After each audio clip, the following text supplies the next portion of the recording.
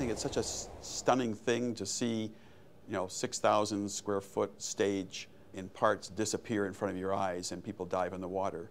I think the world is interested in being entertained and seeing things that are novel and seeing the limits pushed. Royal Caribbean is an example of that, where they're doing something that's never been done before in the world. The actual horsepower is 250 horsepower. There's a 500-gallon hydraulic fluid capacity in it. The unit moves about 20 feet per minute. It has a lifting capacity of 20,000 pounds per unit. The entire system weighs 100,000 pounds. We have 3,500 bolts. We have 1.5 kilometers of welding on it. There's just a lot of structure involved. We've been responsible for building the equipment that goes into these pools. We've been responsible for bringing it over, assembling it, and installing it. It's a full turnkey installation.